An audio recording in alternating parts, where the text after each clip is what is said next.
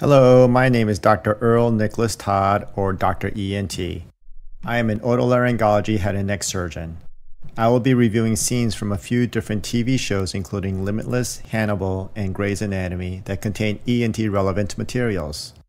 Let's first take a look at the scene from the TV show Limitless. Here we go.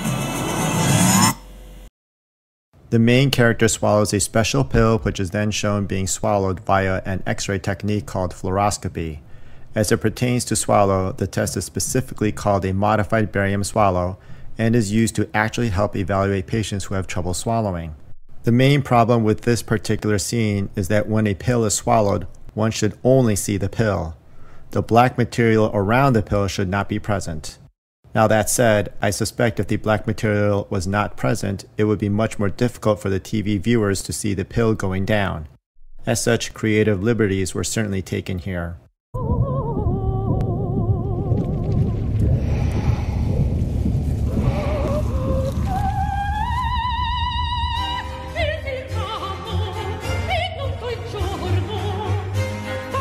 In this scene from Hannibal, the vocal cords shown are totally accurate and is actually what one would see when using an endoscope.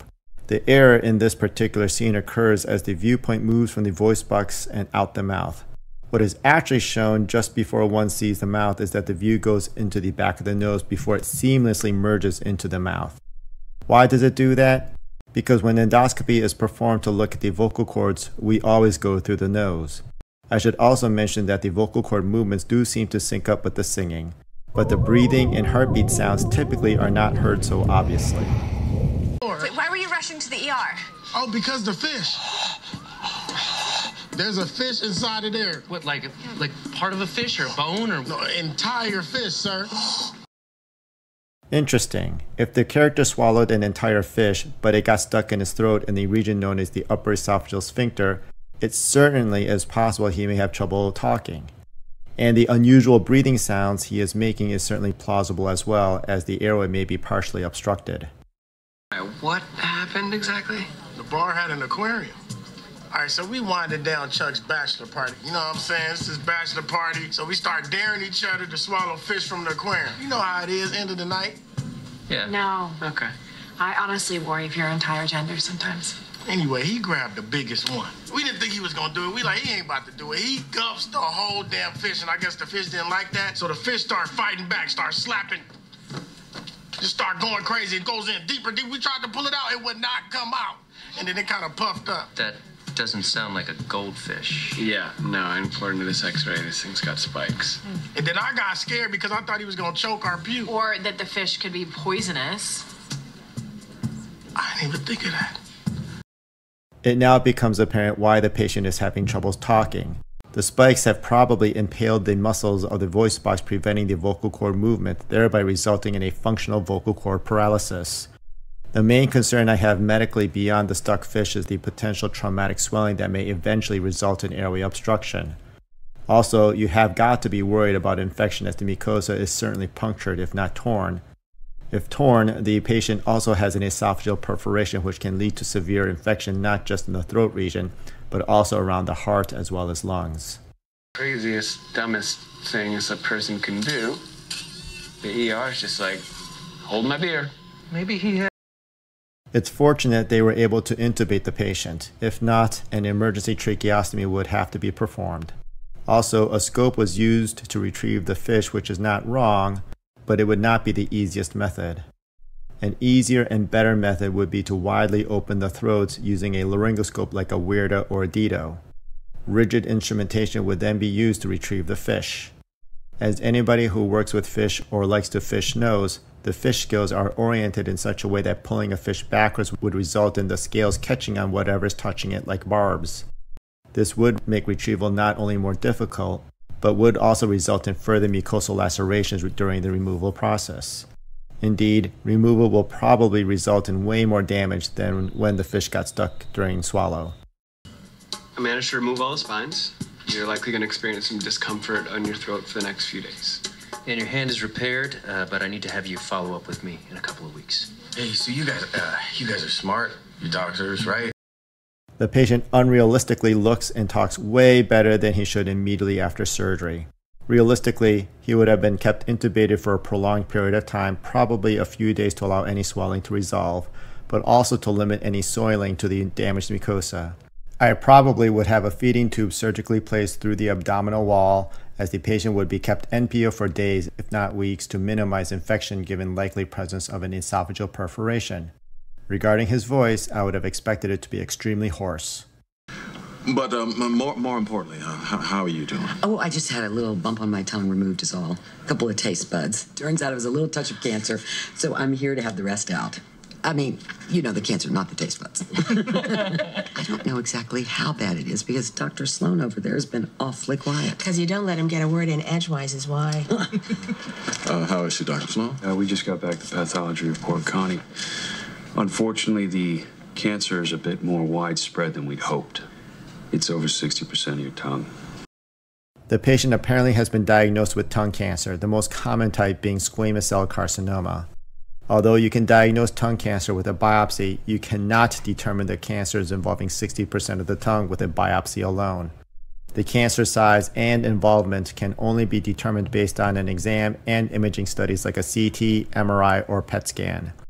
Also, if 60% of the patient's tongue is truly cancerous, she would often be in a lot of pain as well as having trouble talking, either due to large tumor involvement or nerve invasion resulting in tongue paralysis. Trouble swallowing is also common. Well, what does she do? Chemo? I think the best bet is a microvascular free flap, Dr. Gray. He'll remove the cancerous part of the tongue and then reconstruct it with a strip of flesh from your legs. George? The extra flesh will provide the bulk your tongue needs to breathe properly, chew, swallow. And talk.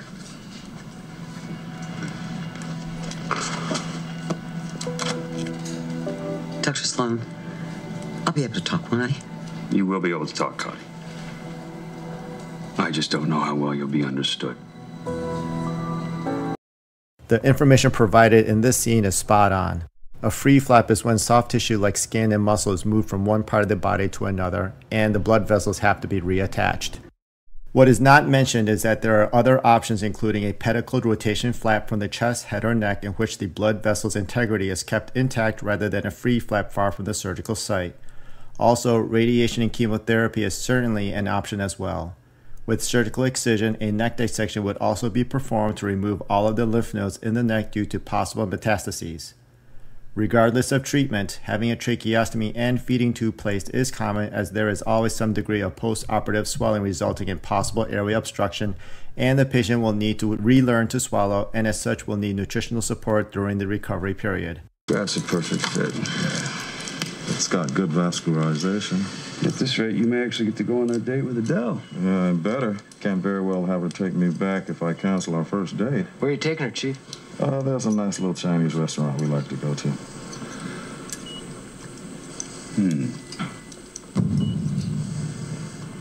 What happens next?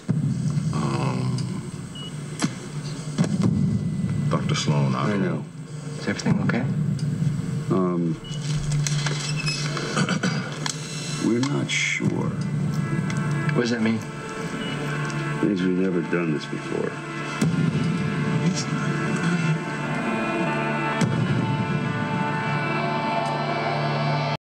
It is hard to say exactly what the problem is that the surgical team encountered. I suspect that they were hoping to preserve the nerve controlling the tongue's movement, but that the nerve was involved with cancer and as such would need to be sacrificed.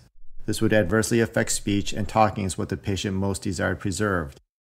What about if we go after the lingual nerve underneath here? No, we'd end up losing the vascular supply. Graft might not work at all. She likes to talk slow. She likes to talk a lot. We need an extra set of hands. Someone who knows nerves. O'Malley, get Dr. Shepard. Yes, sir. Functional muscle transfer of the tongue. That was looking good for a while, but I'll be right there. Yeah.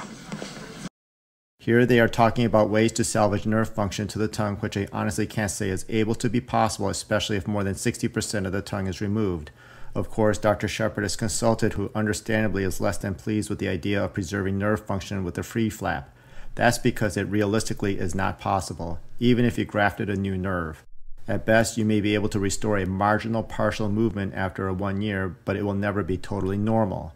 Speech will certainly be of poor quality, and being able to swallow without aspirating will be possible after a long period of recovery and therapy. I think that woman's going to be able to talk for the rest of her life thanks to us. I think I still got it. I think you do too.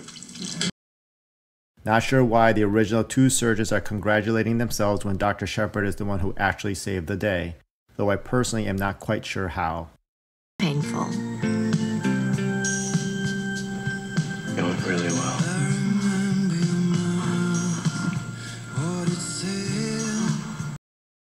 After surgery, the patient normally would be in the intensive care unit breathing through a trach. In this scene, her face looks swollen, but in reality, the swelling would actually be even worse. Overall, the actors and producers did a great job recreating medical problems encountered in the ENT clinic. Certain facts and situations stretched belief, and others were just completely wrong. But in spite of these misses, it is still entertaining to watch.